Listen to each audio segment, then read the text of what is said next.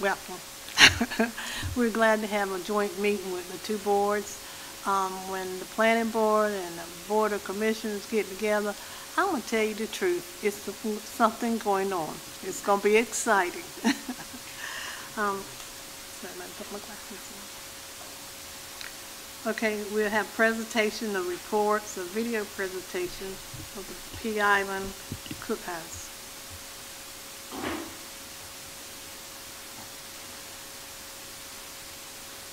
Does this magically happen up here? Since I have the keyboard, do I need to do something? Where do I do it? The desktop? Oh, YouTube. Okay.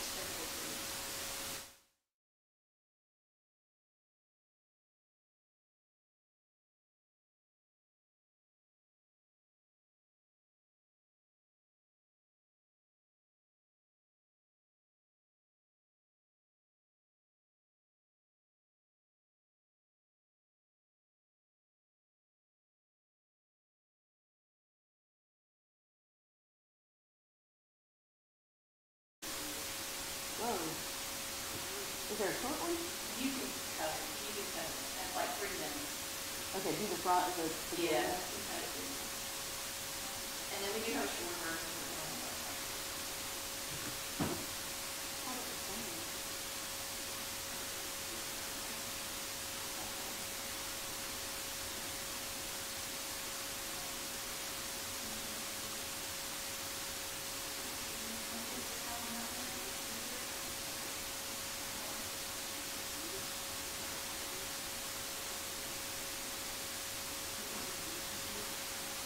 No, this is the computer.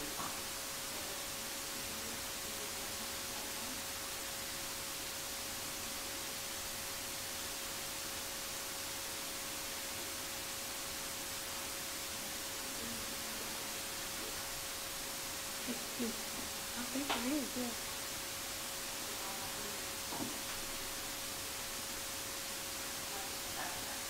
Yeah, we can do this. Okay. Okay, remove that. Next is, did you want to go straight into that, Melissa, or do you just want to go into? If they can work out the sound, they'll just tell us when they've got it figured out, and we'll just keep moving through the meeting agenda. Okay. Now is the time for public comments. We do encourage you to share with us. Do anybody have any public comments? Members of the public are invited to address the Board of Commissioners on any topic. Public comment is not intended to require the board to answer any impromptu questions or take any action on items brought up during this period. Speakers will address all comments to the board as a whole and not one individual. Discussions between speakers and members of the audience will not be allowed. 5 minutes per person or 5 minutes per group. Please come forward to the lectern and identify yourself so that your statements can be recorded.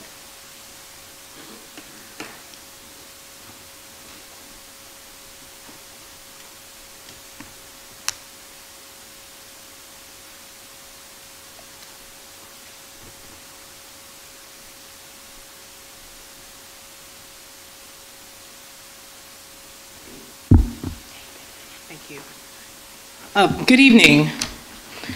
So I'm Reverend Dr. Michelle Lewis, and I just came from the county's, the county commissioners meeting. So I was just going to read you the comments that I gave there, so that you don't have to watch the video to get to them. And because it does affect what's going on here in Manteo as well.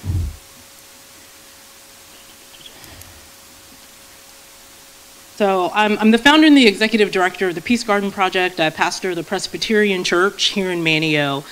And in my free time, I teach at Duke University. But I am from Manteo. I live here in the town on Sir Walter Raleigh Street. My family's been here for generations. We can trace our ancestry back to the indigenous people that were here into the Freedmen's Colony. And and I live near R2 on the zoning map, so I live on that side of Sir Walter Raleigh Street, but I'm concerned about there being a lack of infrastructure to support the proposed growth on Roanoke Island. Roadways through town are already overcrowded. The schools here on Roanoke Island are bursting at the seams. Our community's emergency services are doing their best to keep up, and a growing population means a need for an assessment of our emergency services, not just for the county, but for the towns adjacent to where the county is approving these developments, and that would be our town here as well. I do sit on the Community Police Advisory Board and spent the last 2 years as chair of that board. I'm now the vice chair of that board. And y'all, our police department is tapped. They used to get a little bit of an off-season and some downtime, but they help with the sheriff's department on those calls. And so I think it's really important to name that as a community grows, we're also going to have a growing need for public emergency services. And you know, the county and the town can't control how many people move into and live in a home after it's purchased. When I was out campaigning for office last year, I knocked on a door on the beach. They let me in. They were all Outer Banks tags. Everybody lived in that house. There were about 15 people having breakfast at that table that morning, y'all. 15 people living in a 3-bedroom house. And you know, if 20 people decide to live in a 2-bedroom home once the home is sold, we can't do anything about that. So I did urge the county commissioners to support the changes to the language that the planning board recommended, which was to remove some of that cluster home language out of the zones, and to, if I'm not mistaken and I'm remembering properly, to also those places where there aren't already cluster homes, to not approve cluster homes in those communities. And there's a lot to be said about wetlands and the wetlands in our community, and I don't believe in filling wetlands as an environmentalist. I do have a master's in environmental science that I got from Yale University, and still sit on Yale School of the Environment. I sit on their board. And you know, here in North Carolina, more than 70% of the species listed as endangered, threatened, or of special concern depend on wetlands for survival. And here along the coast, wetlands are vital to these aquatic species, and they serve a number of purposes, but of these, they're shock absorbers for storms. So when storms come, when you have wetlands that have been filled in, all the water has nowhere to go, and so you have increased flooding. Wetlands also help to make sure that we have clean water. I don't know how much time I have left. I don't want to go over. Are you gonna let me keep going? Oh, okay, thank you. So I do recommend impartial environmental impact assessments, and there are lots of ways that we can get to impartial environmental impact assessments, but it's really great when we can tap into the schools in our communities to do that, and the schools in our state. So Nicholas School of the Environment could be an avenue for us to take to do that. UNC Wilmington, North Carolina State University, UNC Chapel Hill. As I did share, I do sit on the board for Yale School of the Environment, and so if we did decide we wanted to use graduate students to help with these environmental impact statements, y'all, we have some of the best environmentalists in the world at our disposal to help us do this for our community, and I'm willing to help facilitate those conversations to do that. And you know, most of us won't be here in 20 years. A lot of us won't be here in 20 years, right? And because of life cycles, people die. But children and grandchildren will be here in 20 years, and we have a responsibility to the children in the community. Many of you may have grandchildren. We have a responsibility to the grandchildren, y'all's grandchildren. I don't have any kids or grandkids, but we do have a responsibility to all those people to make sure that they have a healthy environment, but we also have a responsibility to make sure that the environment is cared for through the planning and the building that happens in our communities. That was the abbreviated version, so thank you.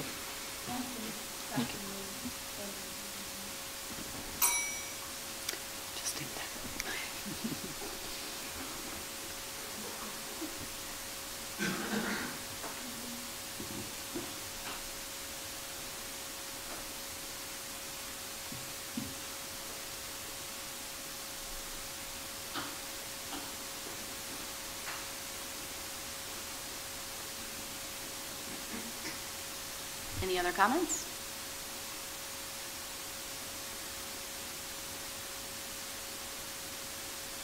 Nobody wants to speak? Nobody else? Y'all sure?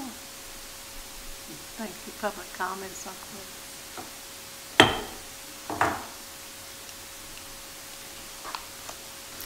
The next item on your agenda is the public hearing for the proposed fiscal year budget for 23-24.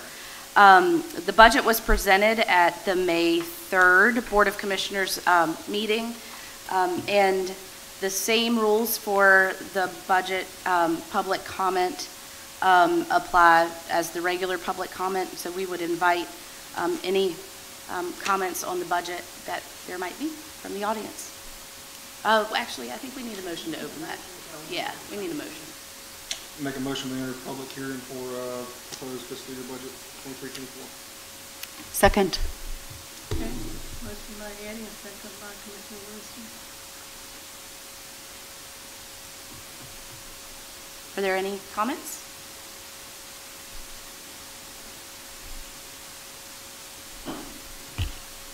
Okay, all in favor? So this would just be to close the public hearing, and then you'll vote on it in June. Okay. And just as a note, we did receive, Melissa, what was it, 2 written comments about the budget? If you did, I did not receive No, them. in the I think Bob Keeney was one, and then Yes, so we you have received some. Yes. Yes. Yes. We've had 3 opportunities for public comment, so it's not surprising tonight that after the budget has been presented, that we don't have any comments. Yes. I just wanted everyone present to know that we've done this a couple of times, so there's a reason that maybe nobody showed up. They've had other opportunities. So now a motion to close the public hearing would be in order. Yeah, we good? Commissioner Wilson? A motion to close. A motion to close the public hearing? I'll make a motion to close public hearing. And I will second it. Okay, all in favor? Do we have to do all that, Ken? All in favor? Aye.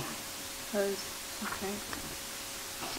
Okay, so the next item on the agenda is that we will have the planning board, who is already here, in their seats convene, and then we'll move on to the larger discussion. Call the meeting to order to resume the May 9th meeting.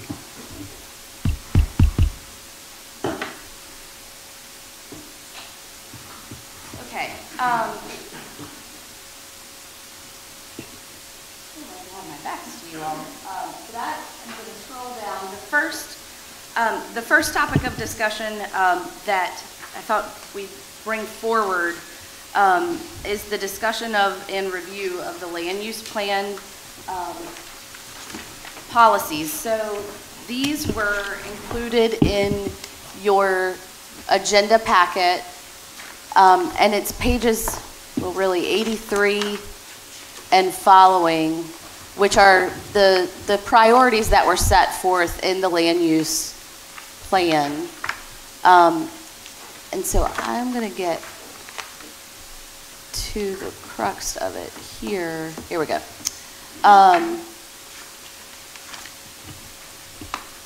So I can actually look at you all. So you all have had a chance to review these. This, of course, is the land use plan that the board has adopted last year and is before the Coastal Resources Commission for review, and then it'll come back to you all for a final adoption. But this, of course, these priorities are a result of community meetings, community engagement, the survey that we did. So these priorities that had been proposed by way of that process and were approved here, and really the planning board served as the working group that helped in the development of this document. So I thought that it was a good time to kind of remind everybody that we've got these stated policies and priorities, and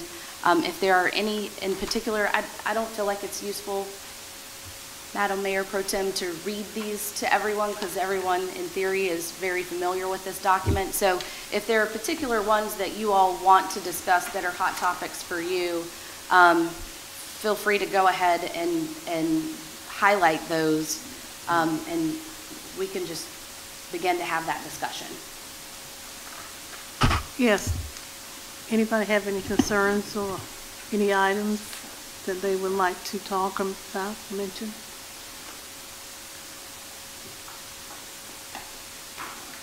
I have a question.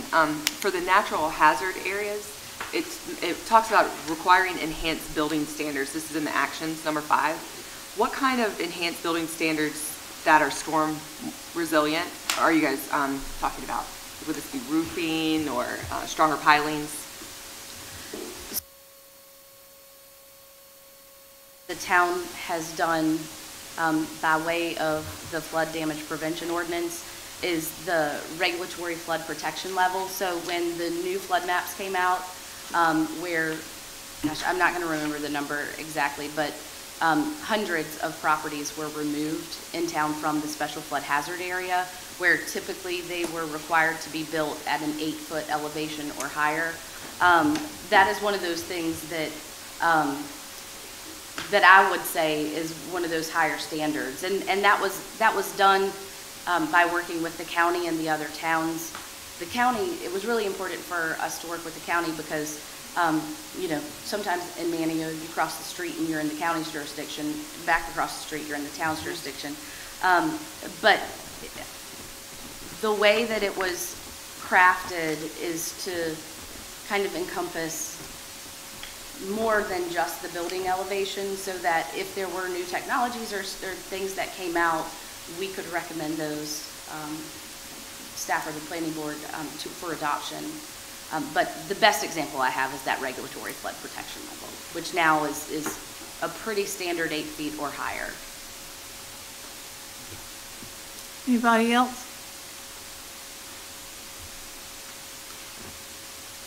Yeah, when we first talked about bringing these two groups together, and it was my suggestion to do this, so I feel a little like I should say something about this. But our planning board gets so many development proposals before them, and I know that they've wondered about, well, can we only make a decision based on this, but what about, what other things are there that we could be talking about or that we could put out there? How far can we go? Can we only just, stick with the ordinances here?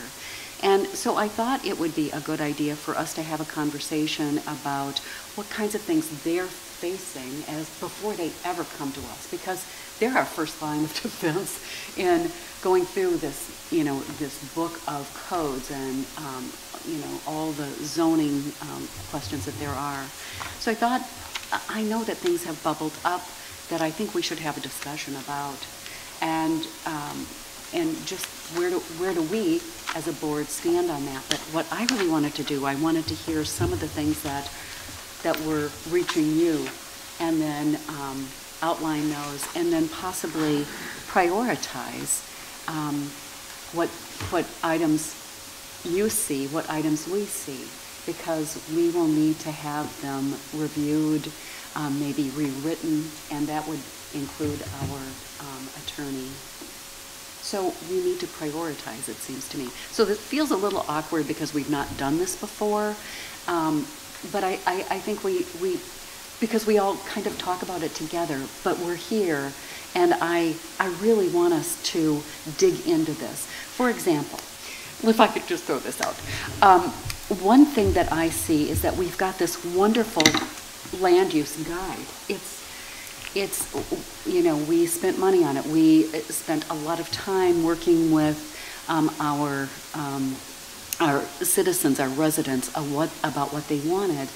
And so how do we make sure that these values, these policies, are embedded in our zoning codes?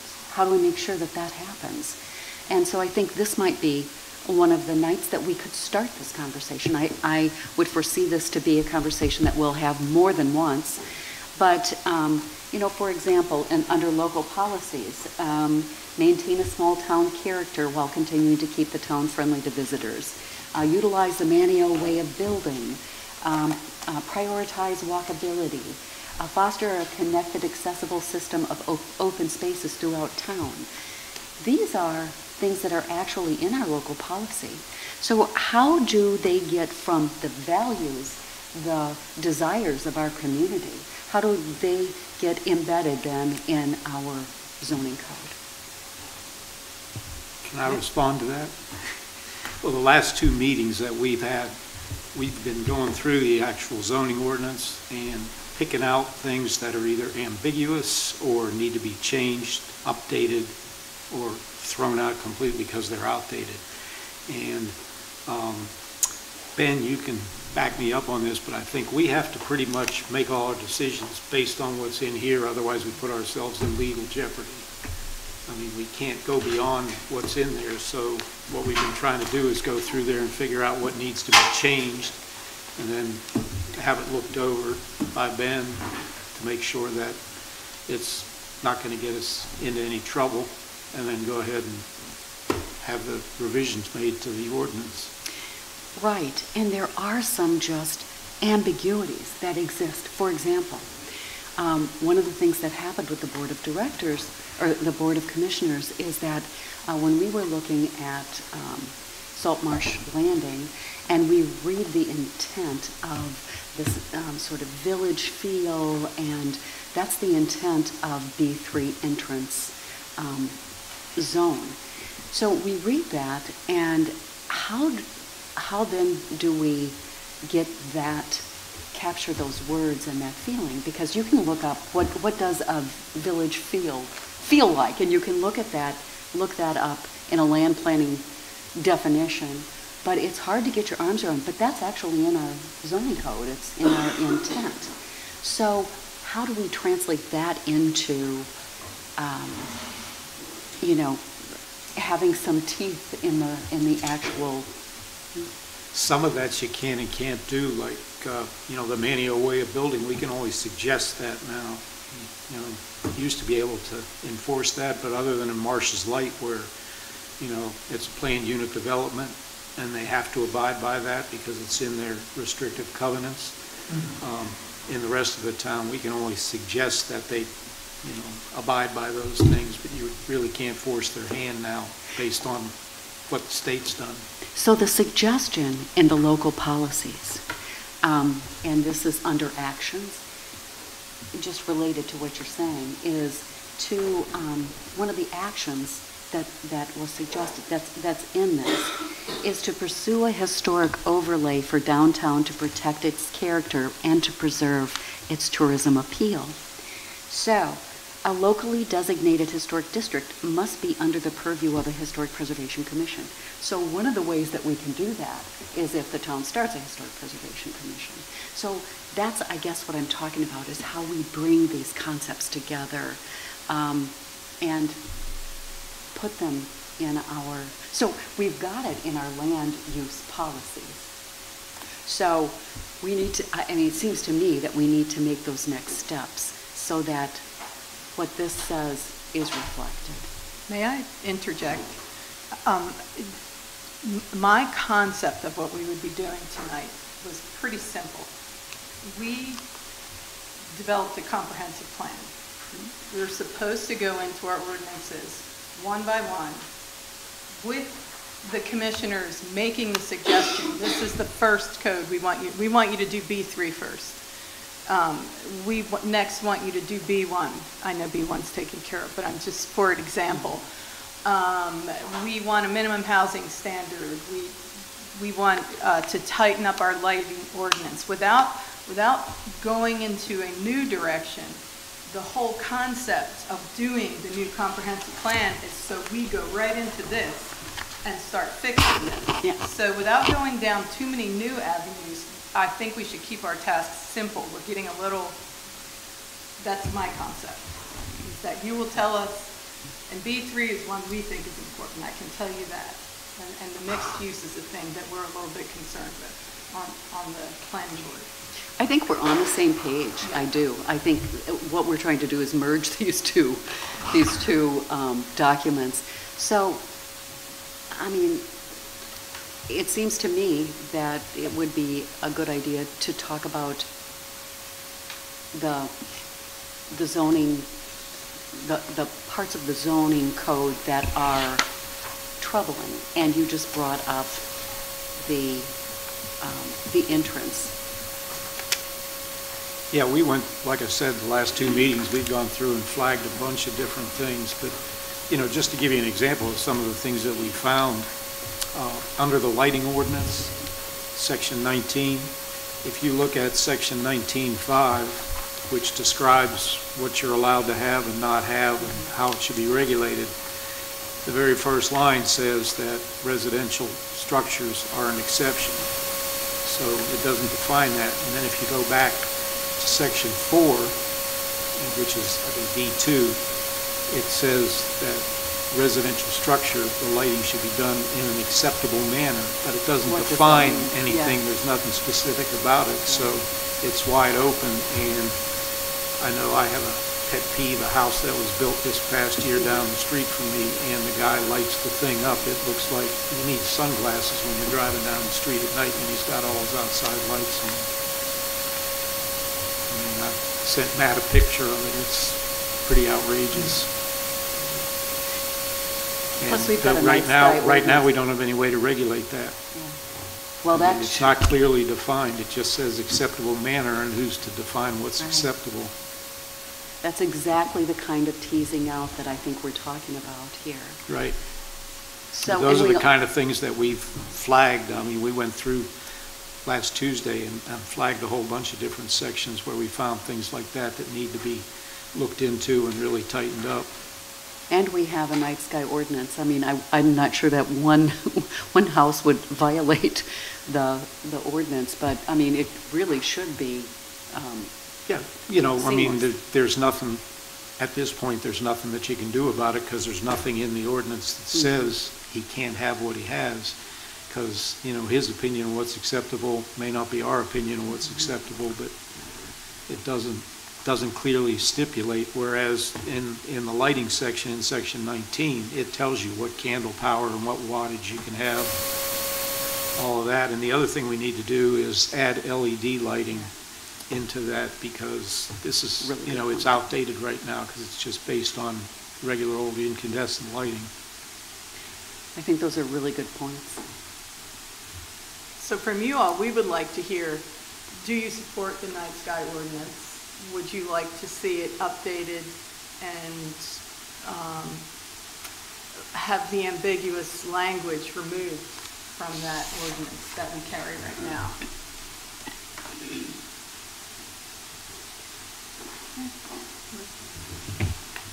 Well, I know with Marsh's Lake, you know, I don't know if that's considered public, those posts that have been up, but I thought they had to fall within a certain lumen. And I don't know why that wouldn't be across the board through housing, public, private. So yeah, I mean, if it needs to be cleaned up, then I think as a whole, we need to look at it, and if it's ambiguous and there's words in there that need to be taken out, like we ran into with the retail, you know, is encouraged. We took that out, so that was a good move.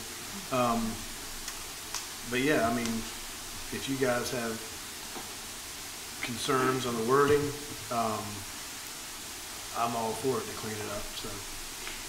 But I really thought the lighting was taken care of under the dark sky. The lighting. Hal had a good point, didn't we, right? Oh, my. That's the house. Wow. We read the ordinance for the lights at the time, and now everything's changed to LEDs in the last several years, and it's...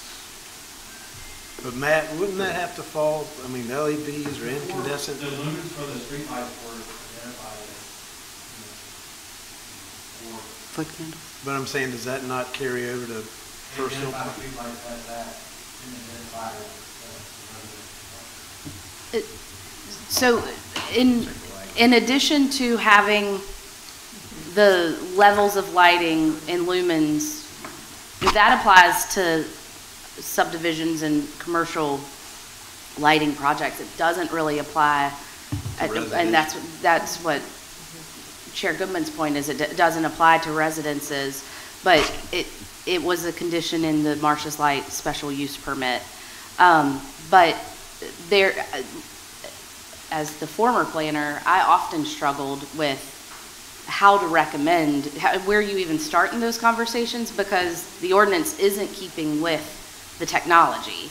And so you don't even know where to start, because with an LED light, you can pick a brightness and a wattage or a relevant wattage, and it be completely different because of the color of the light too.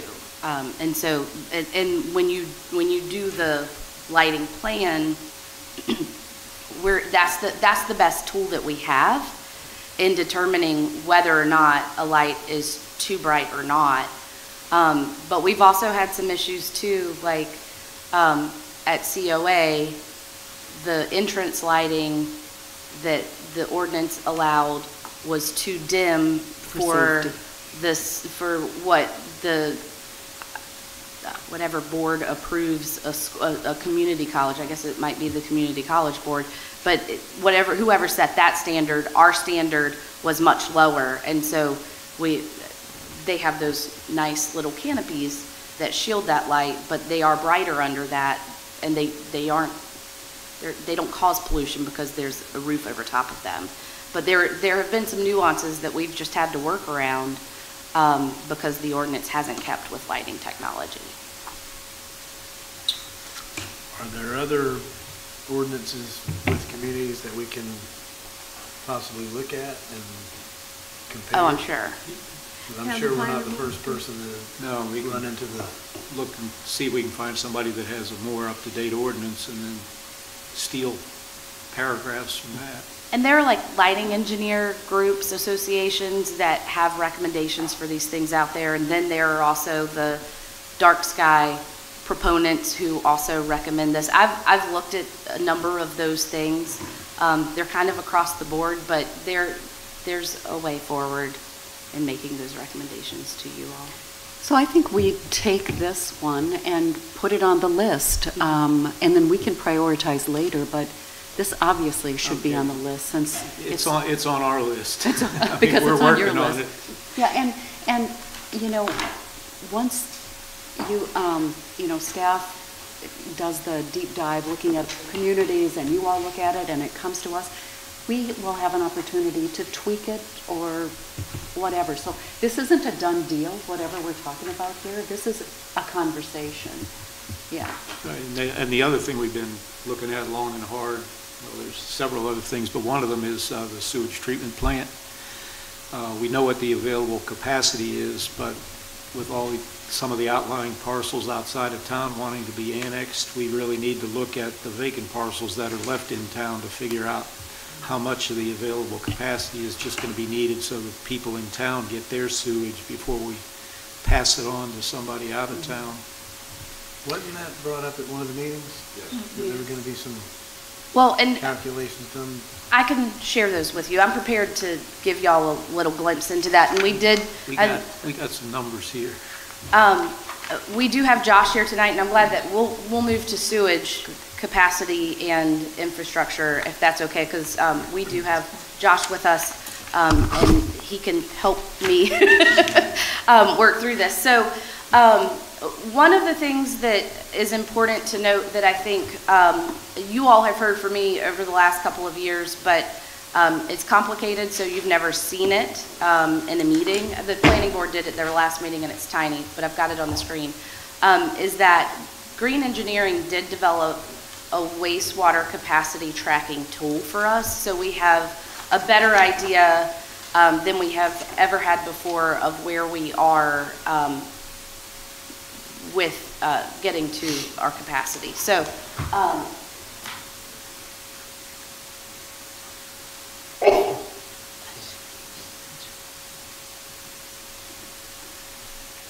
so this is the summary page of the tool, and you will see that here we are in 2023, and Josh, there are a number of inputs here, and Josh has the ability, monthly, Josh reports to the state what our effluent discharge is. And so we know that number. So one of the inputs that we as town staff do to this tool is that we add that number maybe on a monthly basis. I think this one has been updated through February. So what this shows us is that we are operating at about 54% capacity at the plant. But what this also does is kind of does some forecasting. And so this adds about 5%. And then we have accounted for the vacant land. And this is a little bit tricky, and so there's a special nuance here, because when we issue a building permit, in theory, this comes off the vacant land, but we know that that flow isn't hitting our system when that building permit is written. So there's a delay, there's a gap, right? So we keep a list, Becky keeps a list, running from what gets removed from this vacant parcel list. And we have a general idea, if we scroll down, that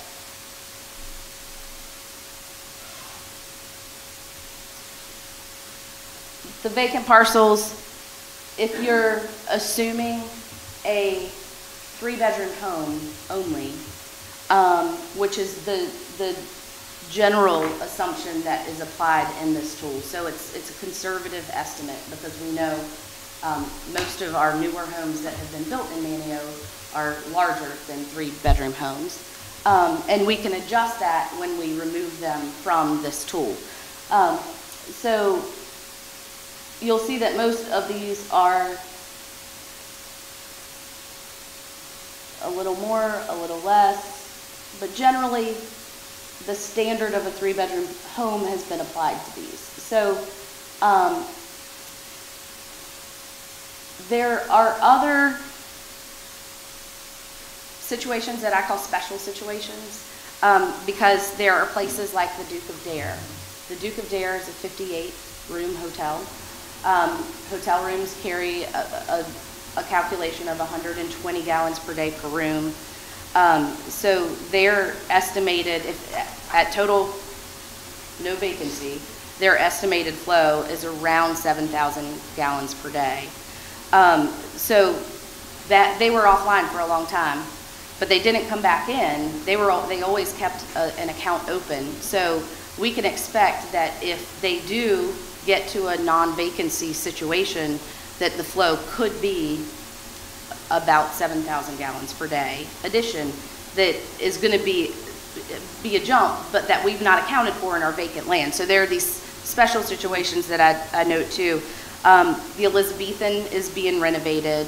I don't think that they have operated at a no vacancy capacity for some time. So we'll see when those rooms, and I don't know the number of rooms in town, because some of their property is in town, some of it is in the county. And then COA actually had a credit of gallons per day, because the older school that was demolished that had not been on the system for a while actually has a lower, the new building has a lower flow than the older building did. So that's what I call the special situation. So this is pretty confusing and complicated, but we are at about 54%. And so in order to make it better understandable, I did this graph. So the existing flow, our 54%, is in the gray.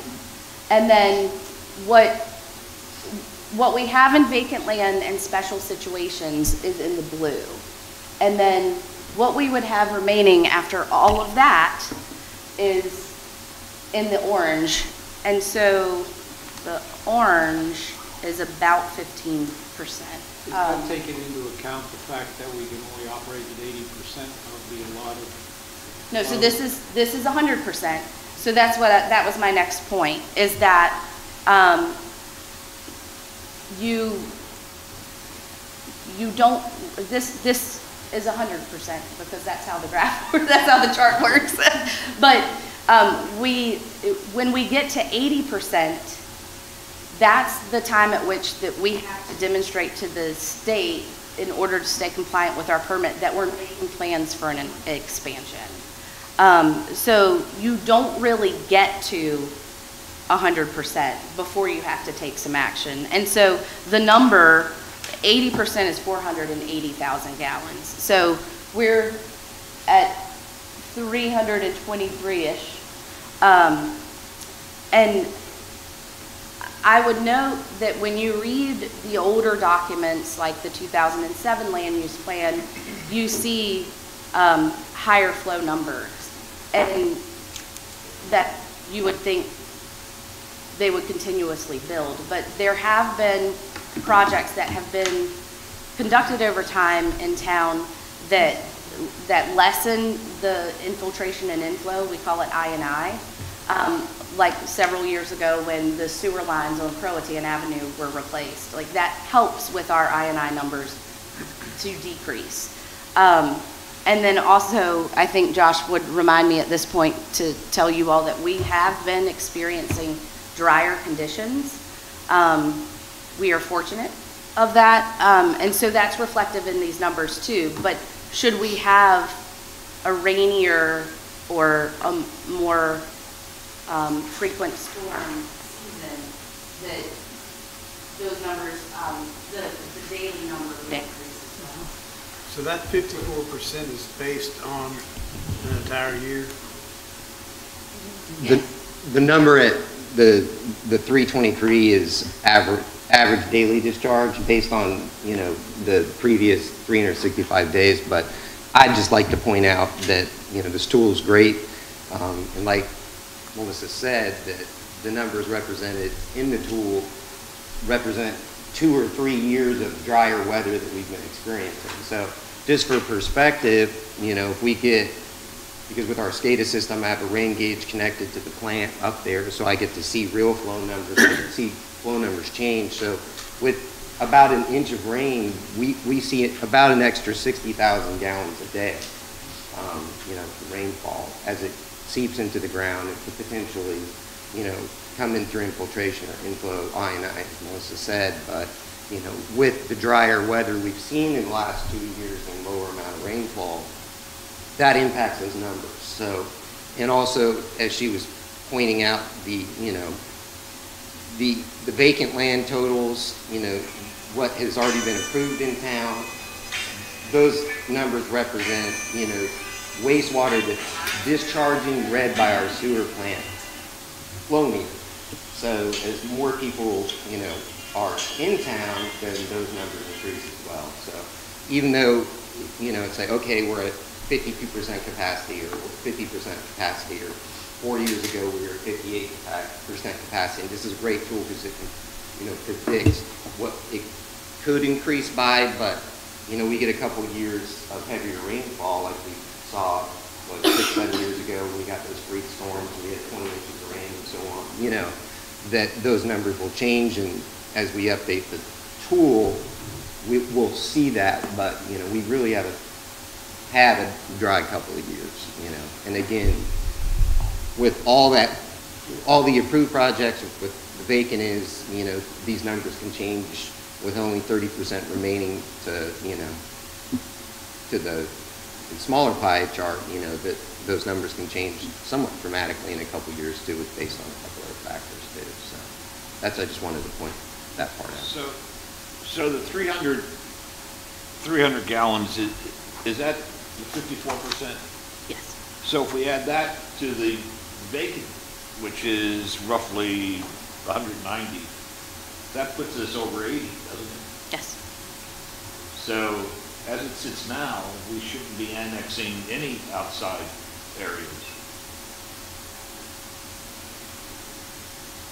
And we should also begin development of a plan for capacity upgrade as soon as possible. Because isn't it, in the conversations we've had, it's a 5 to 10 year process, right? To actually increase the capacity? Well, for perspective, we just, we'll reach completion on our Shallowback Bay pump station project. And from start to finish on that project was, what, 4 years about? We're currently about 2 years into the UV project plant, along with the resiliency upgrade, and, we've got 2 to 3 more years before that thing's done. Just with the way the wastewater and water industry is, everything backlogged, it's taking like a year to get generators and so on and so forth. So it's a long process. However, I will point out that there is remaining capacity, obviously at 50%. These just give an idea that even though it sounds, when you say it rolls off the tongue easy, we're at 50% capacity, that means, oh, well, we have 50% left. Really what that means is we have 30% capacity before mandatory expansion study is required by an engineering firm, which is, decision of the board at any point, that can be a study, just based on the plant's age. We have a wastewater treatment facility that's 32 years old, so, expected life. We keep things updated, we change mechanical equipment, but, the life of concrete structures and so on, only goes so far. So in the next 10 to 15 years, I think that might be required anyways, just based on the age of that plant, not necessarily even for flow. But, at that 80%, that's what's required to initiate the study. However, if you get to 90%, then a moratorium on development is introduced. So those are just the numbers that we talked about. What about the infrastructure in the streets and so forth? Because that piping, I'm sure, is 40 years old. Just a second. Michelle, that big sheet of paper that I printed up, did that come out here? Okay. So, you want to talk about your CIP? Sure. Just briefly, I promise it will. The planning board hasn't heard it. The board is familiar that Josh has a 10-year capital improvement plan. And I printed them. I don't know where they wandered off to. So Thank you, Josh, Michelle. can you educate me, and when we were talking about when we get an inch of rain or 2 inches of rain, and it goes into the gutters, does that go to the plant or does that go to outfalls? So our stormwater system is completely separate. So we have a 100% separate system. The reason we see an increase, in flow at the wastewater treatment plant is some of our manholes have holes in the top. Even we have what we call rain stoppers that are plastic inserts that go under a lot of them, but water finds a way. By gravity, water finds a way to, work into joints. We've talked about all the old terracotta clay piping downtown in these older sections of town. Those are just what it sounds like, clay pipe, and they've been wonderful for 80 years. They're strong, they've lasted, but at 80 years, those are 80-year-old pipes, period, let alone made out of terracotta clay, with a lot of the manholes that are brick. So, with brick, grout goes, and as the groundwater, if you got a structure underground, the groundwater with more rain goes up, it's going to find the vulnerabilities in those manholes over time, and that's where the infiltration gets in, is in those manholes. We see it, we're required to, not only clean 10% of our sewer lines a year, but inspect our sewer lines. So when we do our manhole inspections, whether it's visual or by way of CCTV camera or whatever, after heavy rain, you can see these inflow points in manholes, and we've rehabbed. The town has done great. Back in the 80s and 90s, the town invested in money to rehab manhole structures on some of these streets when they did the water main extensions, on water main replacement on Queen Elizabeth and Fernando and so forth. Some of these expansions to the system, but you can only put Band-Aids on these things for so long. even in my short time, with the town, I've seen we've paid for epoxy injection in some of these manholes, but, these older structures, sometimes the water in the ground, water table outside that structure is going to find a way to get in there. So between inflow points and top of manholes, however consistent, one clean out cap on a residential, even if it's on private property, past the property line, somebody doesn't have a clean out cap covered and it's in a flood zone, especially downtown, we have a couple of points that, are in private property that we work with, the owners that have to put a plug in a couple of spots. The sound comes up downtown that if I didn't put a plug, just by numbers, we're talking about an extra 150 to 300,000 gallons that we would treat during a water event like a hurricane or tropical storm. So, but I&I is pretty. Every wastewater treatment plant collection system deals with it in some capacity, especially older systems. So is your 10-year plan, does that take into consideration repairing some of those items? Yes, sir. I was aggressive putting it together. The 10-year plan is at least proposed. It's a capital improvement plan, which, we're required by our collection system permit to have an adopted capital improvement plan in place, which of course is just a planning document, a living document that can change every year. And it doesn't mean just because it's on that document that we have to do it. It just means that the board is committed to saying, yes, we understand that these are issues that, we need to address at some point. But on that 10-year capital plan, I put all of the terracotta clay mains and all the cast iron water pipe, the AC water line on the highway. It's a lot of old infrastructure that needs to be replaced in the next 10 years to 20 years max. So it's all on there. And by putting it on the 10-year plan, we're able to go after funding sources and determine if there's ways that we can get help to. Is there a price tag on that 10-year plan? I believe it's north of 15 million. Again, that doesn't address capacity, unless of course that you take the idea that for all those terracotta clay mains that you replace, you're putting in, tested by engineers and contractors as they put those new PVC or ductile iron mains and precast manholes in the ground, that they're pressure tested and leak tested as they go in. So by theory, you should reduce your I&I, so maybe in a 1-inch storm, instead of 60,000 gallons in inflow, we see 30,000 gallons. But I can't say what that number would actually be. And I don't know why it hasn't printed, but I will get you all a copy of this. The board has seen it, but the planning board hasn't seen Josh's 10-year capital improvement plan. It is $15.5 million. But Melissa, you were able to secure funds that were outside of town funds for our sewage infrastructure at times, correct? Like state funds or?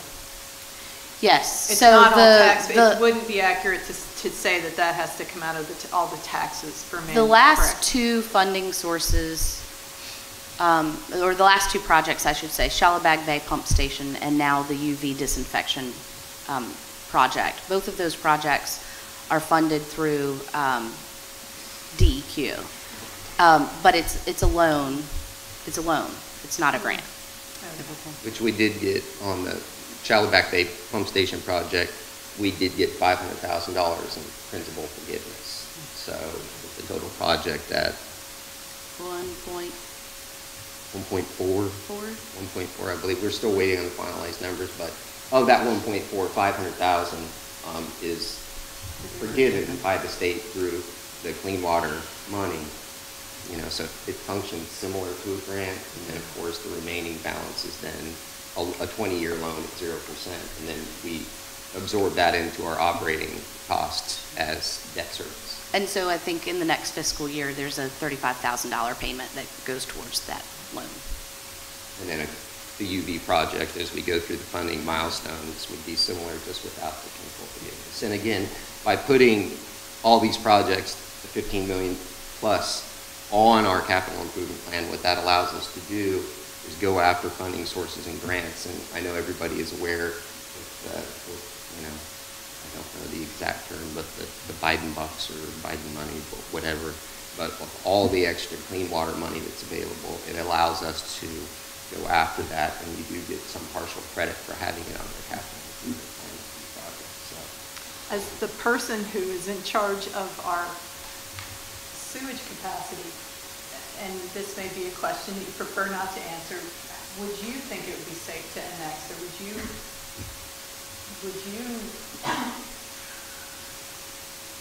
would that be, if you're not comfortable to answer that, I'm totally fine. I would prefer not to, That's you know, perfect. answer where it might be, you know, construed as a political answer, but I will say that we're at, you know, 53% capacity. We have remaining capacity.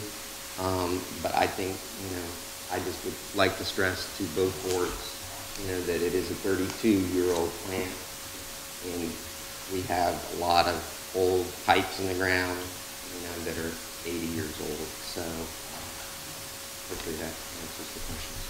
I'd like to ask you, we talked briefly during the tour about any potential businesses that could be like a catalyst for our problems. So a brewery is allowed in the town of Manteo. Someone could come in and build a brewery. Would that be something that would speed us up dramatically in our upgrade process? So it's a great question. You know, the way I look at that is probably different than the way the board would look at it. You know, any larger user, you know, business that would come in is going to take more capacity, you know, depending or not.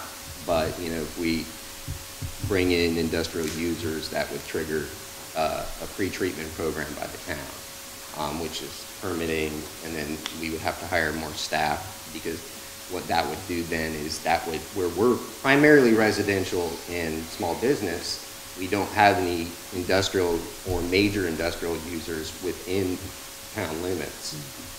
Whereas, you know, when you do, then we then have to report to the state, but we then become the authority like DEQ, where we would have to inspect, you know, each industrial user and give them effluent limits to what they could discharge into the system, because anytime you take an industrial user, you then run the risk of potential pollutants that could, you know, harm our treatment process where it's biological, but also give us violations.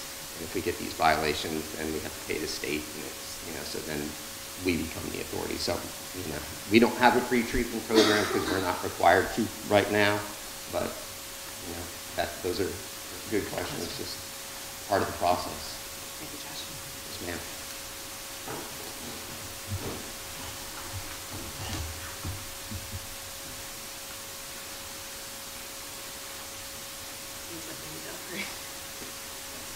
Well, I would say we're at the cusp of our capacity is fine, I think, and it's fine if we get close to building out, but if the position of board members is they want to annex things, then I think that's what they should take. I can tell you my opinion is I don't feel like we need to increase our capacity. I think we need to fix what we have, and keep improving what we have, but I don't necessarily see the need to increase our capacity by 50% or build a new system to take care of outside entities' water treatment. That's just my opinion. Well, not necessarily outside, but if everything inside were to develop, that's a big red flag to me now that we've seen those numbers, and it leads into the next discussion about density. So now I'm concerned that's very conservative, those estimates, really, compared to the kind of development we see around here, you know, what's on the table. So now I'm definitely concerned about what we have within town limits. So. Well, I mean, I guess, you know, I agree that we definitely need to keep an eye on what's available for inside residents and what they want to build inside the town. But, you know, that also gives you some leverage on people who want to be annexed. I mean, how much are they willing to be annexed to improve the system, improve the site. As Jamie knows, and some of the older people that have been around here for quite a long time, I mean, if it wasn't for Pirates Cove, we wouldn't have what we have. And there was a lot of negotiation going on.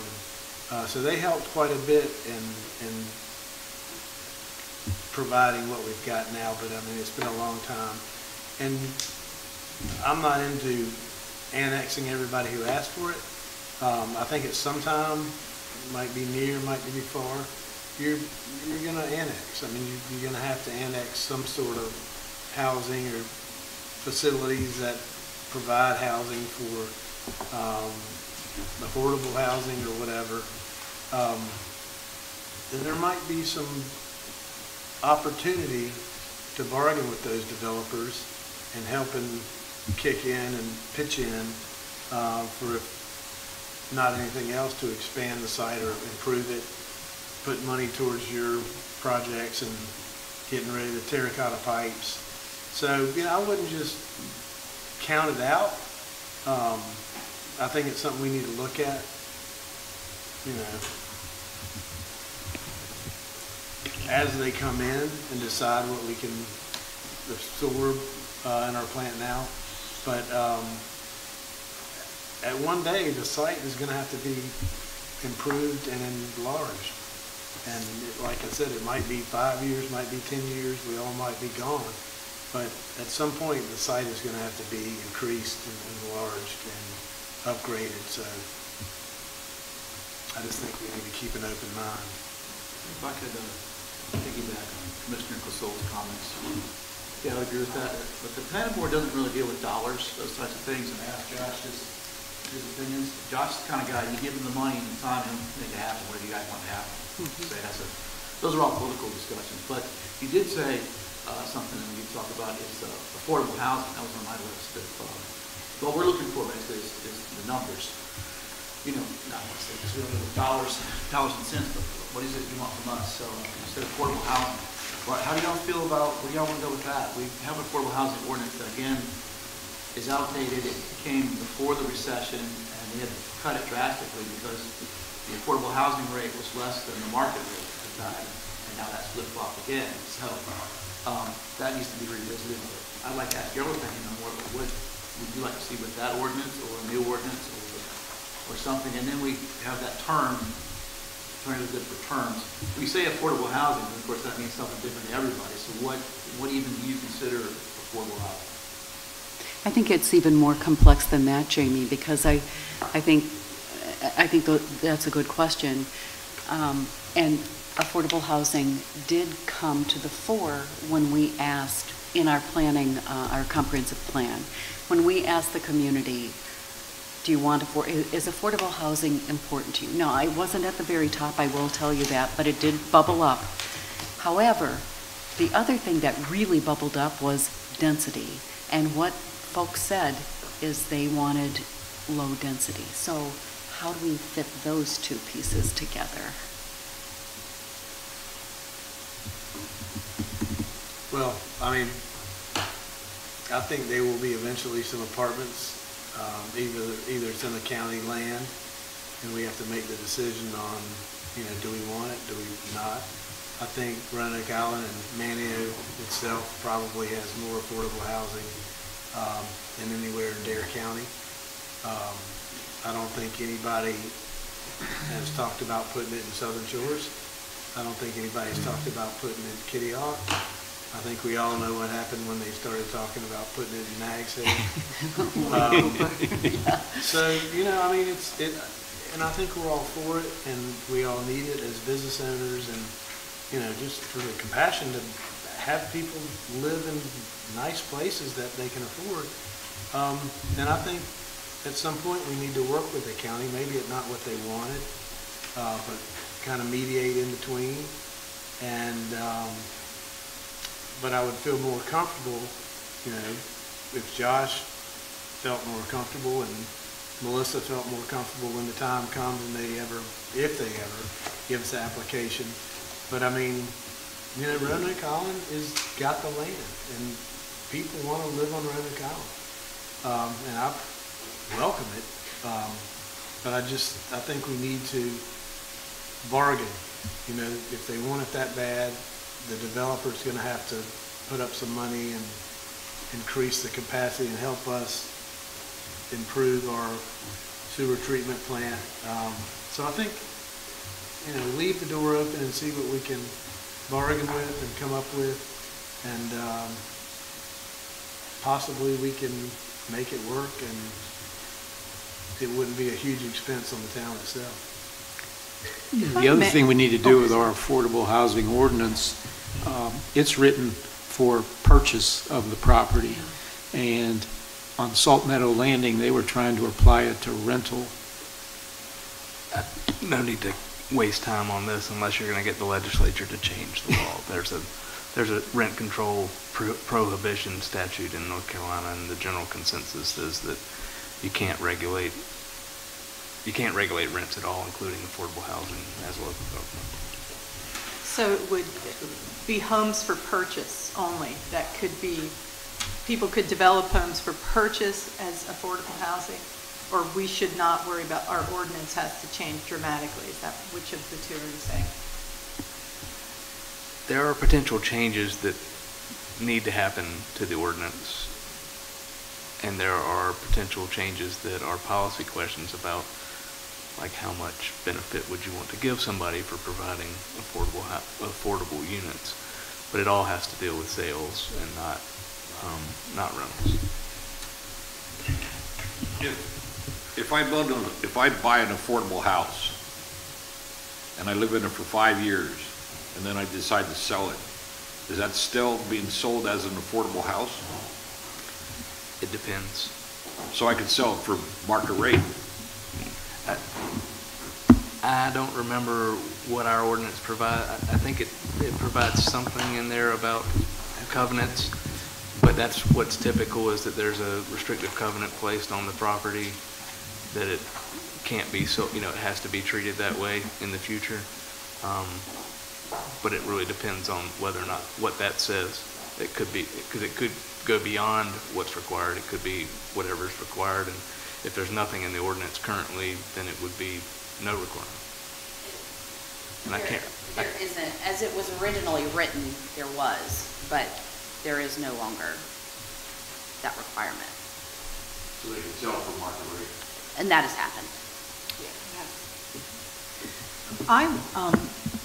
When we talk about affordable housing, one thing I know is that if you have density that's, and I live in Roanoke Village. It was built as like probably the premier affordable neighborhood. You know, we're all police, teachers, things like that.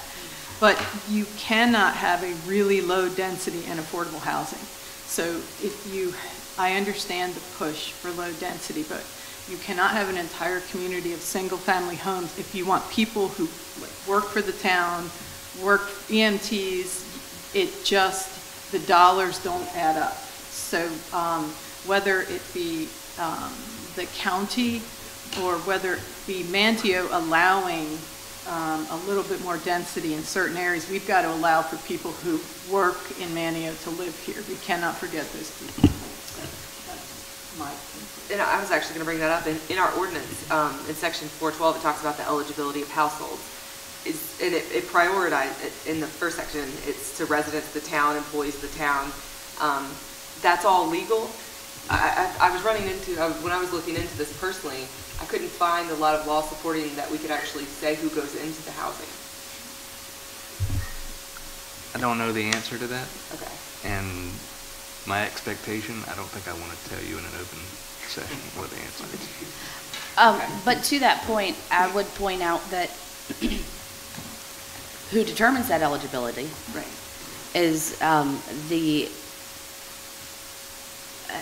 I'm looking at this, so there are two ordinances. There's one in the codified and one in the zoning, and in the codified it doesn't specify, but I believe, I mean in the zoning it doesn't specify, but I believe in the codified it may name the Outer Banks Community Development Corporation, which no longer exists. So we have no ability to vet these applications if they were to come in. So that needs updating. Yes. We'll put that on the list. Yeah, we went through that with Salt Meadow. When they were looking at I affordable, remember. the agency that checks in to make sure that they maintain affordability no longer exists. There's a lot of things that we discovered in Salt Meadow Landing. Well, I know in Kill Devil Hills, that development with the condos or apartments was sold on being affordable. And I think they got through some loopholes to be able to develop what they developed.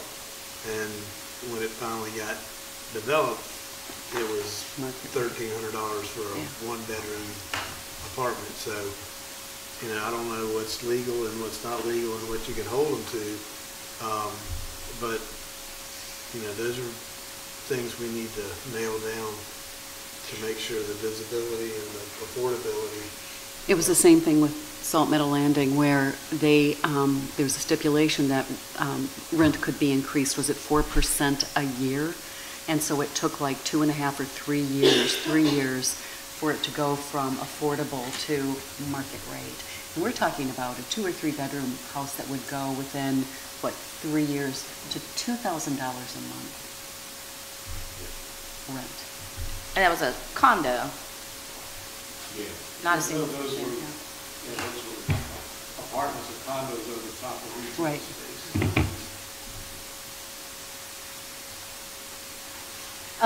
I would like to point out, when we talk about density,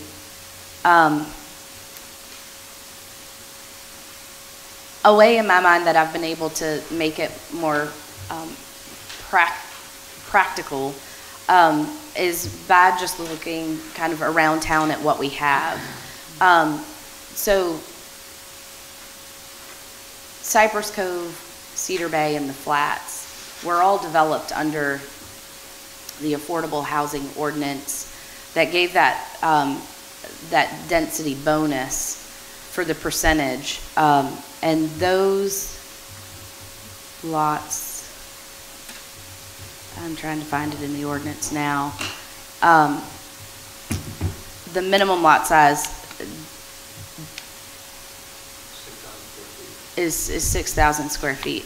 And so but then when you look at properties in Roanoke Village, those are even smaller than that. And so, you know, from the zoning perspective,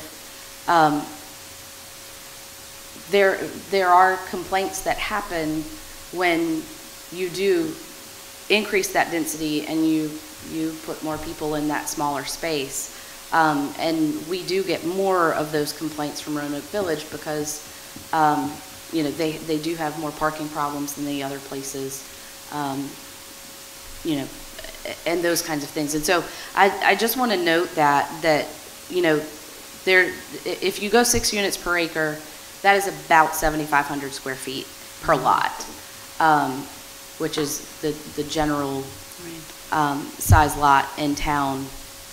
And so I just want to note that because it's not like the 6 units per acre relates to something, and it's that lot size. And I think that's an important note to make when you're talking about these numbers, because it's not arbitrary. It's directly related to the lot size.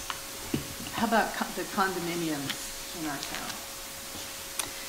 So I don't know, because obviously they were built before I worked for the town, but it's my understanding that those were built, they came in as planned unit developments, which are no longer part of the zoning ordinance, but they used to be. And I've never seen those ordinances or how that happens, but it was certainly much higher. You can see, I just don't know what that number is. Well, I know some of our ordinances allow for 8 units per acre. I agree with you. I think we should definitely decrease and keep it at 6. Especially with the general residential district. And also the residential with modular homes. They're both right now at 8 units.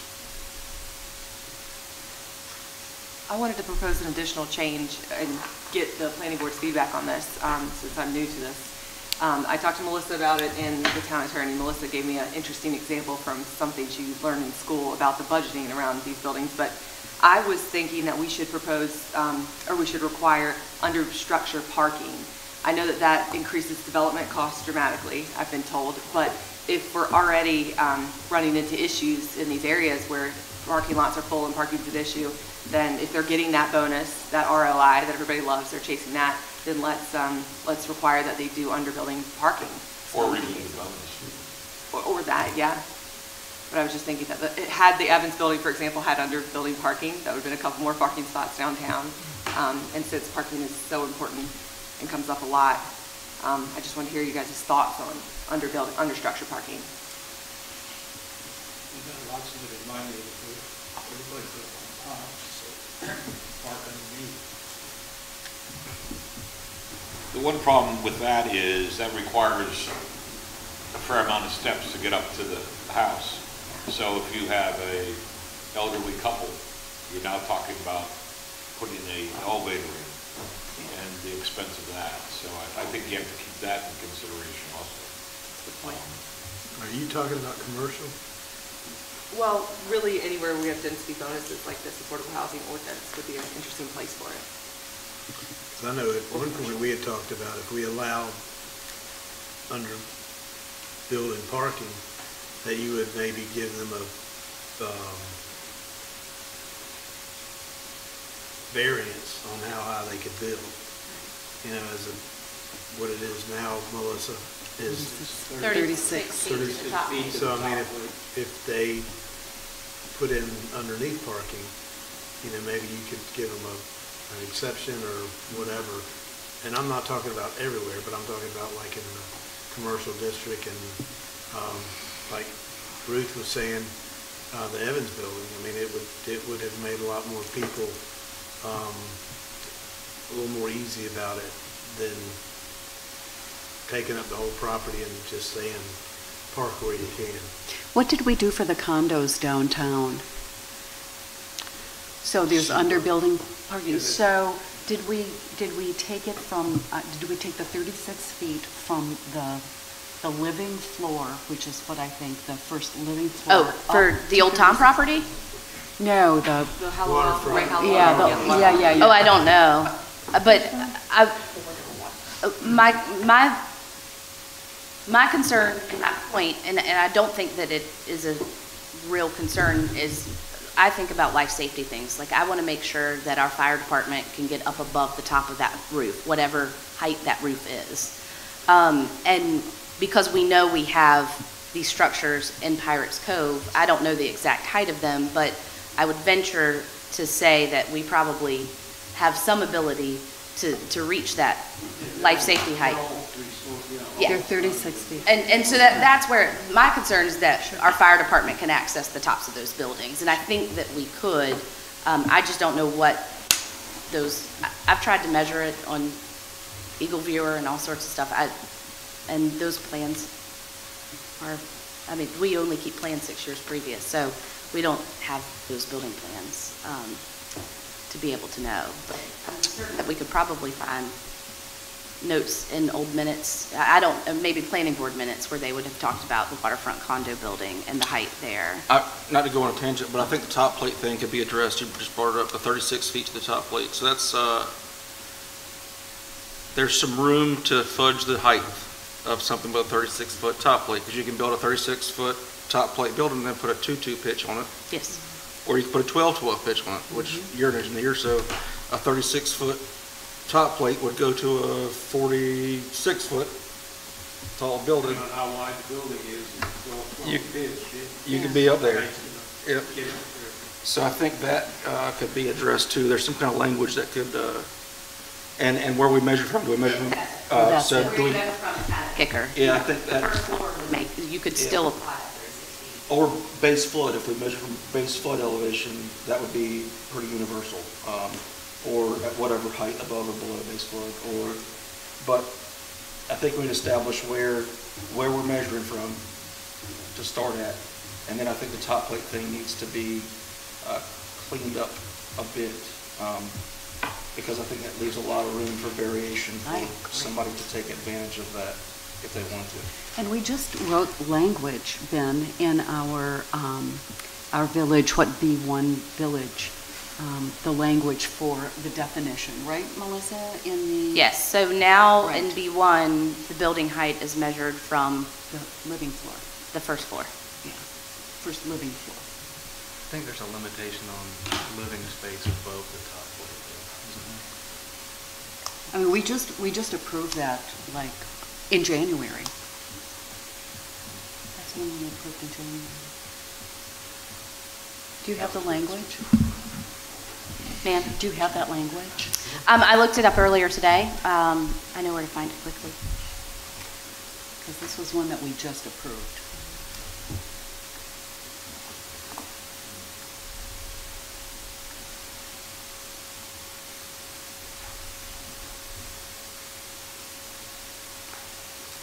Hal, what were some of the other items that you were?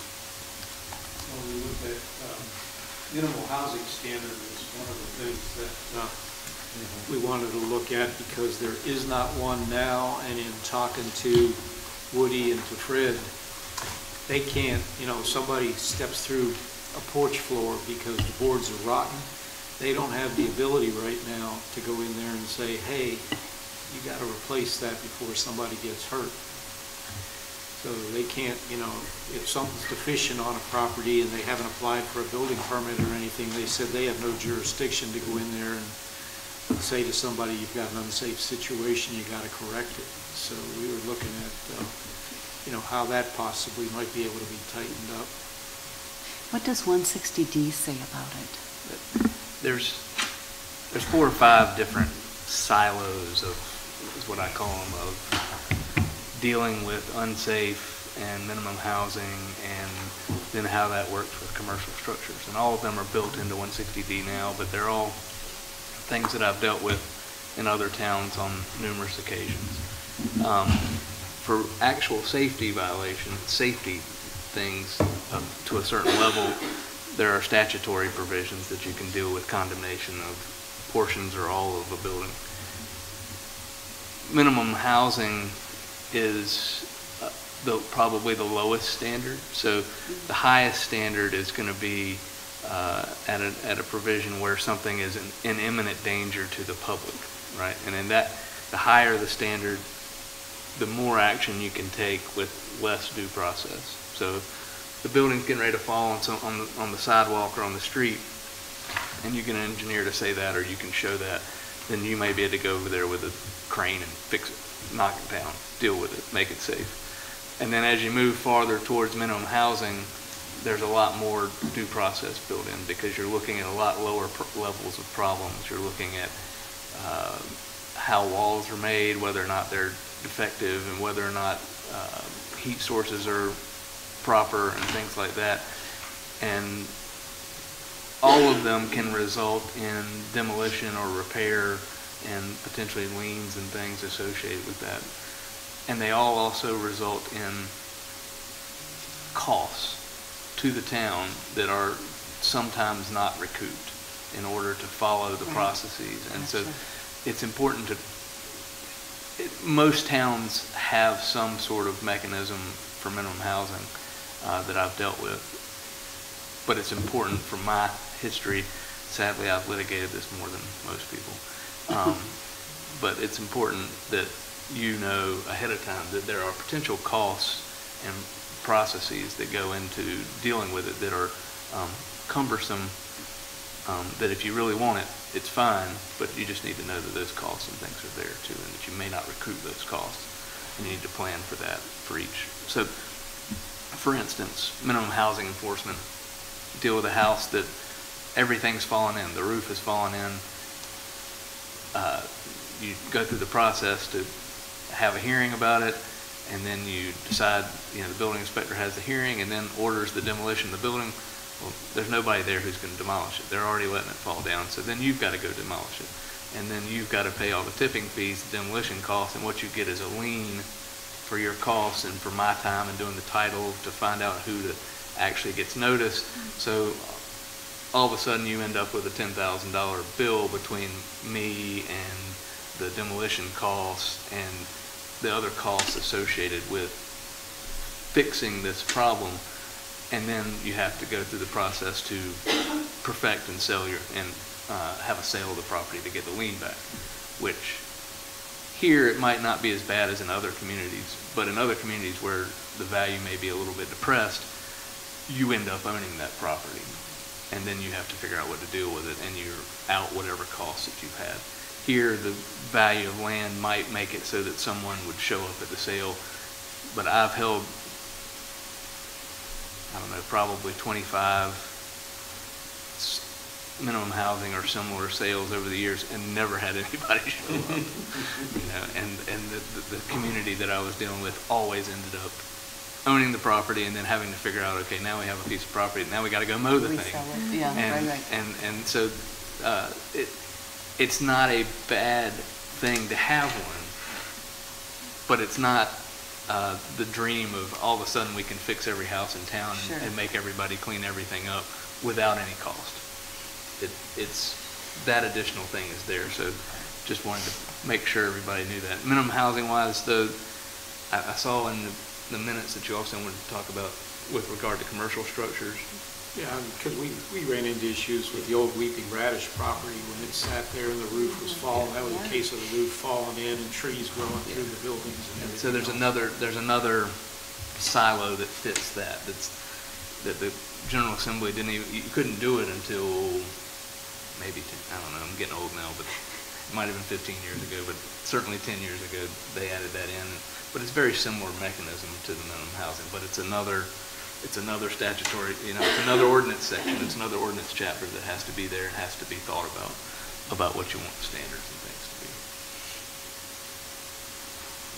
be. But all those can be done, and I've done them for others, and there are other good examples. For minimum housing, Edenton may be the newest one that I can recall dealing with. For the commercial structures, Hertford's got one. So there are places to start for this. Would that be a good thing for the planning board to bring those ordinances to the planning board to look at and see sort of first step? Sure. I mean, procedurally, there probably wouldn't be many changes to them, but you may have some changes in what you want. So the way the statute sets it up is you've got to do this, you've got to adopt an ordinance that has a particular set of procedures. And so the procedures are kind of locked in, but they are part of the ordinance. So you got to spell it out right so it matches the statute.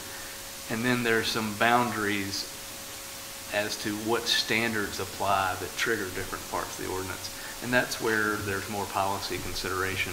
But again, there are also limitations there that have to be. There are a lot of dream policies for that, but there are boundaries on how far you can go. So what I asked, and I had asked Matt to run these for you. We started with Article 11 and part of Article 12 from 160D. Is that a good place to start, or should we start? I would skip over that. That's going to be your procedural stuff primarily. You're going to want to look at the standards parts of those other ordinances, because the procedure parts, you're just not going to have a whole lot of room. I mean, if you're starting from the bottom and you're building the ordinance rather than cutting and pasting from somewhere else, then I would start at the statute. That's where I started to draft the one for Edenton and to draft the one for Hertford that exists. But with those already in existence, you could probably start there. But what you're really looking at is leaving the procedure parts alone and adjusting the standards and the policies for where you want things to be triggered at. That sounds like a reasonable thing to do. Because it's one of these the statutes that they spell out the procedures in such high detail that I'm always stunned that they say you can adopt an ordinance that does these things. Why don't you just say, here's the procedure? I don't know why the General Assembly does that. They make you duplicate what they've already done, but they're very detailed in the statute in terms of what the procedures are. And so the ordinance is going to have to track that in terms of procedures. Well, you'll all be getting a copy of that anyway.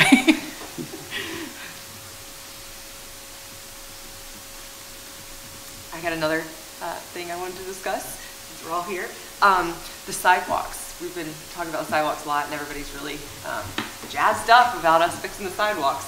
And I've learned how difficult it is now, and that we have to have legal basically tell us what we own and what we don't own, and there's easements, and we have no say over what poles go back in the sidewalks because we don't actually have a contract with utilities. That's the state.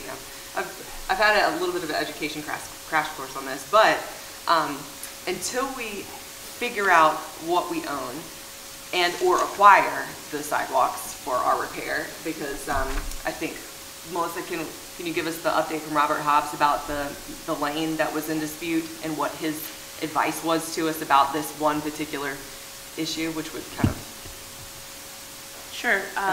So I've been advised that the town, even with the easement that exists, that I've been advised for the town not to be making the repairs at that property. So that got me thinking and looking at other towns' ordinances for the standards for their sidewalks. And I was thinking, because of the public health hazard, my grandmother has tripped twice on sidewalks, and so I'm starting to get really passionate about it. I'm thinking that maybe we could do some kind of language that requires them to be repaired, be brought up to our standards within a period of time, 12 months. We could be very lenient about it, and or include a fine. I'm not sure what you guys, I just want to throw the idea out there because I'm thinking that it's going to be difficult to get these sidewalks. It's going to be a multi-year process, I understand that, but I think that if there's a sidewalk that we don't own that is a definite public health hazard, instead of the town incurring the cost, we could put it back on the landowner if they do not want to turn the sidewalk over. I know it's a complicated issue, but I want to just get some advice from you guys. Can we do that? I don't know. It's not a no. It's not a no. I would have to look at it, and there's always a struggle when something changes and makes someone have to do something that they didn't have to do the day before. It's easier to deal with stuff like sidewalks when you are requiring it as part of a new development, part of a building process, but requiring somebody to go and do something with something that already exists always adds some complexity. And I'm more familiar in the zoning concept, so if it was like signs or lights, things like that, then you either have to allow them to continue, and if they change them, then they have to then they have to meet the new codes, or you have to go through a process to develop an amortization schedule and give them a certain amount of time based on the economic value of those sort of things. I know that's how it applies in the zoning context. I'm not sure exactly how that applies in a true police power context. You may be able to accelerate that in a police power context, but I would still have to look.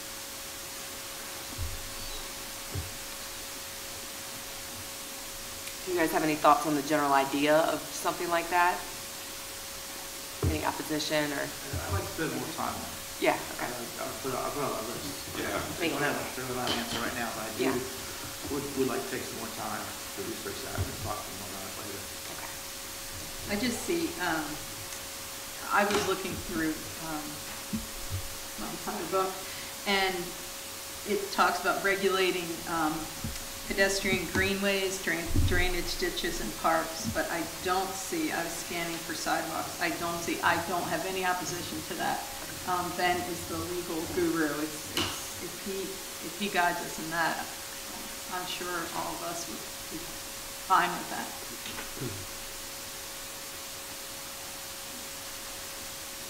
Well, I think you have done a lot of research, and I know you're meeting with the power company, you and Sherry, and walking the sidewalks. But it's just hard for me to believe, and I know enough to be dangerous, but I don't see how they could put telephone poles in the middle of a sidewalk and then spend the money to have ADA ramps going up on these sidewalks and the wheelchairs can't go around them. And I mean, and even us, if we texting and you're not looking up, you run right into the telephone pole.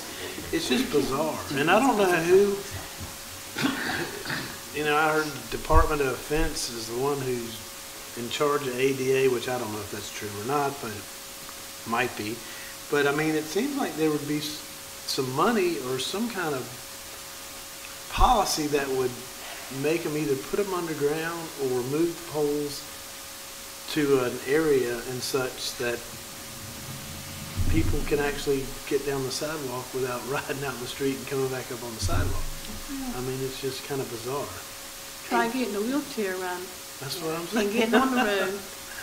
And the biggest thing from Dominion, that was the takeaway just to share with the planning board, was Sir Walter Raleigh is our most complex street to put them underground because there's a large service there that goes to the pumping station in front of Malcolm's building and the Evans building that would actually have to go, that would be a small SUV-sized switch box that would need to take up 1.5 parking spots on Old Tom in order to make that entire street go underground. So that's a complicated situation.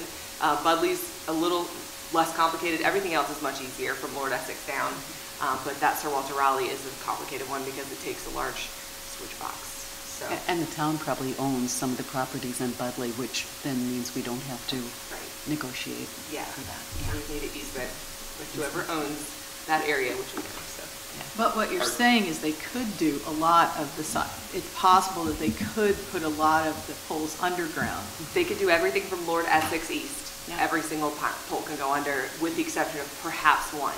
And it would require a transformer at Mount Olivet on that area, and then one potentially near the old Evans house, and then that switch box, which would be the largest piece there for the pumping station. But everything can go underground. The only downside of that, because we have all our utilities underground in Pirates Cove, is those transformers are on the ground. So when the water comes up in a hurricane or a flood event, it trips all the transformers and you got to wait for them to come out and reset them.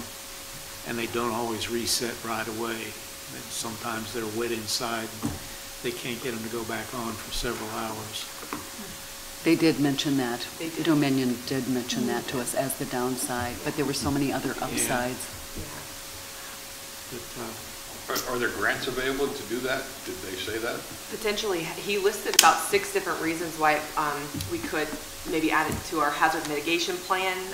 You know, there's definitely some public safety issues. And then there's perhaps resiliency. There's a myriad of options for grant funding. So I think the hazard mitigation plan seems like the most interesting. And we've talked about adding that to the plan. So it's not off the table. We just need to discuss it with everybody and see what the consensus is. Maybe do a pilot down Budley or something, the easiest street. Yeah, that would be the easiest pilot. Yeah.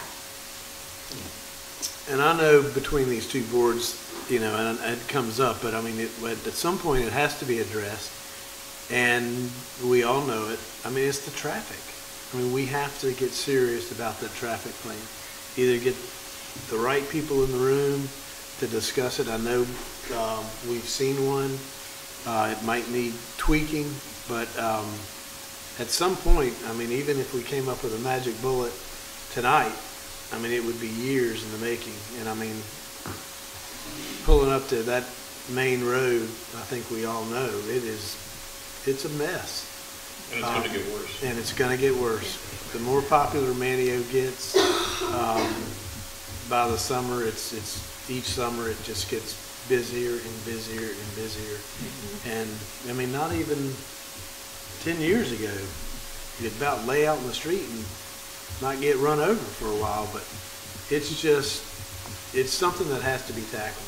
And I don't know what the starting point is, and I don't know, because you're always going to have opposition to certain areas, taking people's land. But at some point, it has to be done. It's one of those issues that I think this board and the planning board has to work together on, and maybe some outside people. But at some point, it needs to be looked at. You are absolutely correct, and what Michelle said enters into it a lot, because we have lots of developments that have just been, been put in the last couple of years, all in the Dare County part of Roanoke Island. But it doesn't lessen the traffic or the kids in Manteo Elementary School. All the services that we use are heavily impacted. So I would think it would have to be also that the county commissioners or the county planning board would have to enter into it. Sure.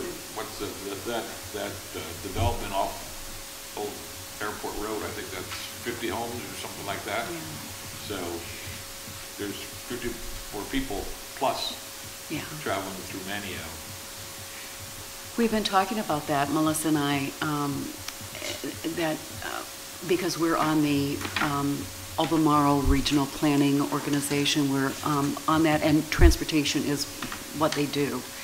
And so just the idea of getting a study, I know we did that study back in 2006, but that was a long time ago, and there's all these new things that you're just talking about.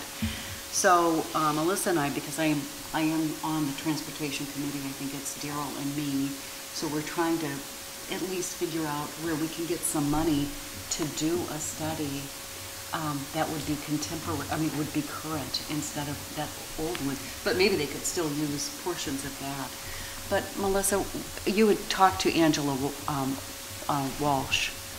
I have not been able to connect with her, but I was looking just now to see if on the project list for the APRO, if any transportation studies are proposed to be funded. A quick glance shows that they may not be, but my plan has been to connect with Angela to see where we get started with that. And then also, we can look at, I know the last plan, 2014-ish, that both boards, I think, have reviewed in the last 12 months. That plan was done jointly with their county. The town adopted that plan, the county never did. But my thought was to research where the funding from that came from. If it was those entities and the outright appropriation, or if it was grant. Of course, we know it happened, and there were consultants involved. So I don't know. I don't know the funding source of those, but that could be a good starting place as well. Yeah, that sounds good. So we've got some options. And there may be a greater willingness now that people's lives are impacted by the new growth, as was mentioned, and by more tourism, sort of our new normal. So maybe there'd be more of a willingness to try some traffic relief than there was back in 2006.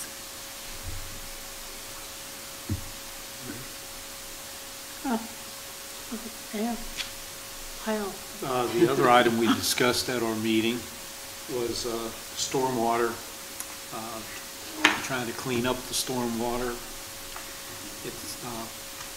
I know there's a problem. They do have some sediment traps in some of the stormwater drains, but they have an issue trying to clean them out because every time we get a little bit of wind and it pushes the water level up, the water comes back up the storm drain and they can't put the vacuum truck down there and pump it out because all this water is floating around there. So there are some other different types of devices that can probably be put in there, so we probably should look at that because keeping Shallowback Bay clean is definitely a priority because it's a primary nursery area for the fish, so fish and shellfish. So that was something else we discussed.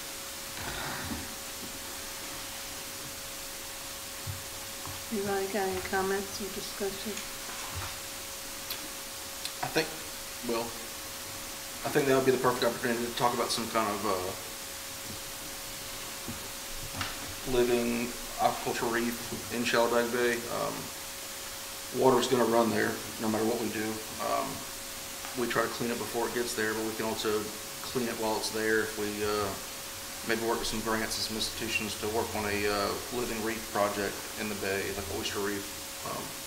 Chesapeake Bay has done it. I think it's an opportunity for us to partner with some of the local entities to see what we could do there. They did a bunch. I know Winky Silver put in a bunch of it for one of the contractor for the bridge when they did the new Bass Knife Bridge.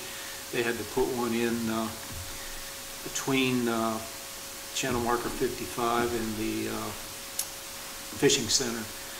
There's an area there that they had to put in a whole new oyster reef. And, you know, it was one of the mitigation measures for being allowed to build the bridge. But, yeah, we could certainly look into something like that. I think the Coastal Fed can help with that. Yeah, and there's grants available too, because I know our Anglers Club, we got a significant amount of money from the Coastal Recreational Fishing License Fund, and we put an artificial AR-165, which is just 8 miles south of the inlet, and it's right in state water, not quite 2 miles off of the beach. And we sunk 3 tugboats and I think about 700,000 pounds of concrete pipe and concrete structures, and the thing's covered with fish now. Is that something that can be incorporated into the proposed attenuator that one of the developers has talked about putting in Shallowbag Bay? Yeah, probably put something like that right in front of or right behind the attenuator, depending on what kind of structure it was. I think that might be a trade-off. You know, you mentioned that, like if attenuators are allowed, or if there's going to be some kind of adjustments on attenuators, then maybe putting a caveat in there where it has to be a oyster shell or some kind of structure like that used to buffer those attenuators, bulkheads. Yeah, the attenuators get to be a pretty tricky thing with CAMA, because you got to have openings to allow the water to circulate through, and that affects how efficient the attenuator is. But, you know, they will allow you to do, definitely allow you to do a reef type structure. I would note on the stormwater discussion, we've seen it with a recent development application, but, you know, adjacent to the bay, we have 2 primary nursery areas. And I think that our ordinance could be improved in a way where there's direct runoff into to Doe's Creek or to Scarborough Creek, that we require some kind of pre-treatment so that there's not that direct runoff, which would, you know, protect those primary nursery areas better. I don't know, the state rules are, unless you're an engineer, kind of complicated. But what I don't believe in my review of that is that our ordinance is on par with the level of, I guess, protection measures that could be taken and specified, you know, really clearly in our ordinance for those primary nursery areas. And so that's a recommendation that I would make to you all, but that would require, you know, having some professional services involved in helping guide us there too. But I think, you know, rather than just a direct stormwater pipe into the bay, having those some type of detention basin yeah. or something to get all the solids out of it before it's released. Yeah. And this would affect me personally, but I'm okay with, because those primary nursery areas are just Doe's Creek and Scarborough Creek, correct? Like, it leaves a gap in the middle of Shallowbag Bay, which is where I live. So I'm okay if we extended the regulations to encompass all of Shallowbag Bay, even though because where I live is not a nursery area, but to the right of me is and to the left of me is.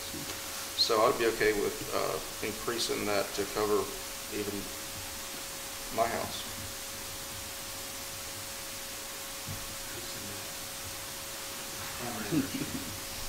And that's something, that's a state mandated thing, so we can't necessarily make it a primary nursery area, but we could say, just put the restriction on it that the runoff had to be pre-treated, so that the same as it was going to a nursery area. Was there higher restrictions for the primary nursery area stormwater runoff than non-primary? Not in the town's ordinance, but from the state's guidelines, yes. We could adopt something similar to the town, the states, and just adopt theirs. Because you're right, I mean, it's like the invoice. It's not the water stays right there. Okay, the planning board members' comments. start with comments. Fields? Dave? No, I thought it's been good so far. Nicole? I watched your meeting, your last meeting. Ruth Jane, I love your comments about the Manteo statue. I thought that was awesome. I learned a lot about the police program because of the police program that one of our officers just went through because of you, Eddie. I didn't know what it meant or what it was for. And I also would like to say that the citizen who spoke about the George Howe drainage is so correct. It goes to both sides of George Howe. So there are a lot of drainage problems. So Phil was exactly correct about that. Jamie? You say, covered everything on my list, and I got my nuts. Thank you very much. I don't have anything else. I've said enough tonight. Okay, do y'all want to adjourn? Is there a motion for adjournment? Do I have a second? I will second that. All those in favor? Aye. Any opposed? Seeing none, the motion carries. Meeting's adjourned.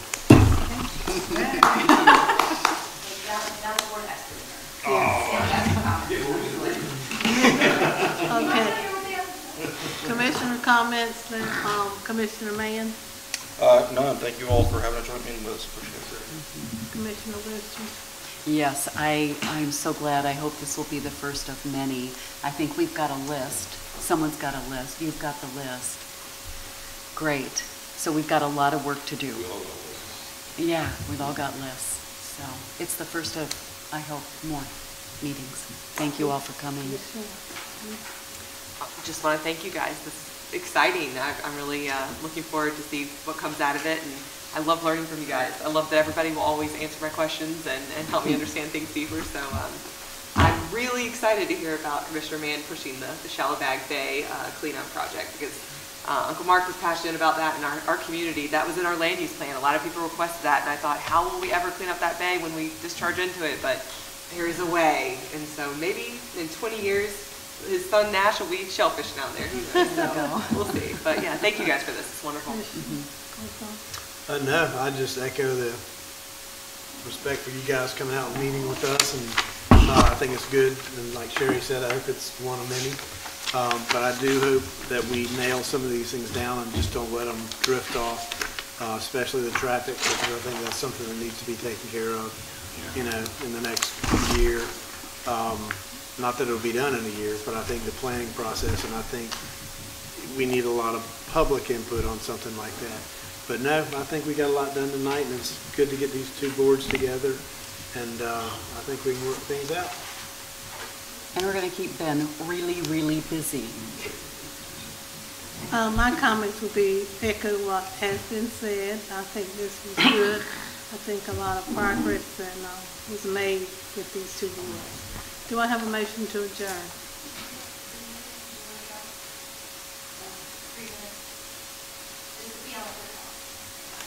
Okay, we're watching. We did what? 3 minutes. Thanks for your patience with us, nobody's right here.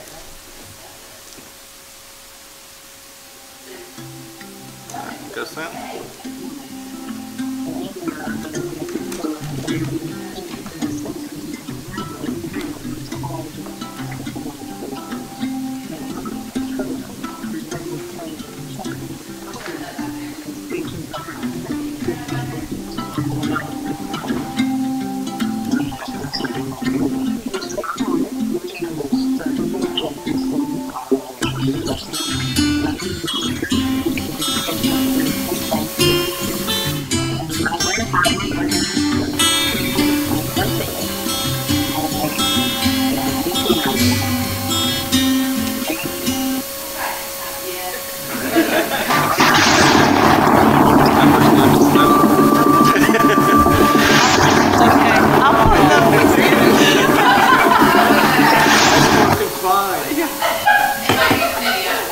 I'll put the motion on the floor again to adjourn. Move to adjourn. Okay, okay. Thank you so much. Y'all have a good night. Thank you. One of these.